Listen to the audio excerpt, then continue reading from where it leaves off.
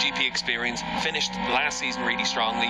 So on that number 7 machine, what's he going to be able to do all the way through this season? Well, a one-night weekend, first time out in Motorland Aragon. 3 third places, battling third places they were as well, because he another weekend of really grinding out points on a circuit that didn't seem to favour the Yamahas. This is another venue that he hasn't got the It's the past, so there was a lot of positives for Ray to take. I think going into that weekend, if you had said to him, I'll give you 3 points on the calendar, and he can try and really take advantage of where the Kawasaki works well, because the Kawa does work really well around this track. The only victory margins in the 2 races on Sunday, to win a Superpole race by 5 seconds is pretty darn impressive.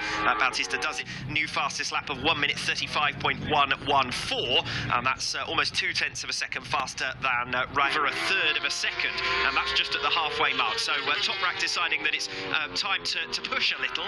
Still to what I was saying about Bautista, dominant victory margins for the 2 Sunday races in Aragon. So we know the course of Sunday in Aragon.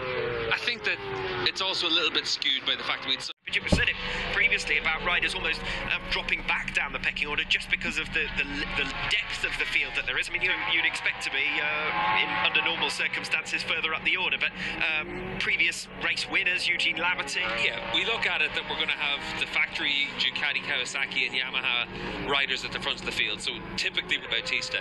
Then you look at the second group, and some of the other guys that have gone out there on the X tire, especially Bautista, 0.8 of a second off. Let's see what step he can make.